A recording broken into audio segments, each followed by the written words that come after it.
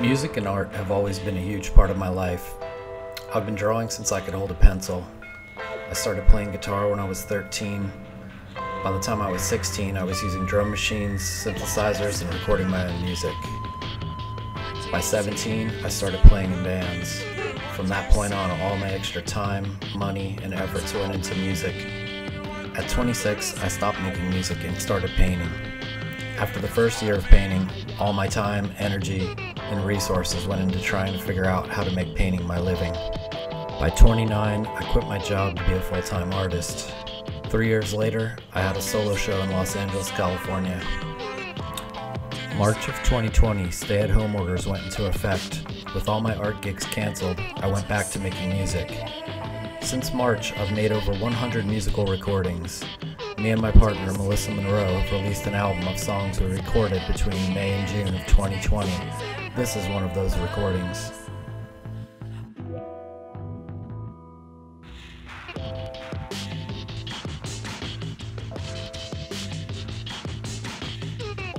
Creating has always been a way to find myself and create a real potent moment full of experience.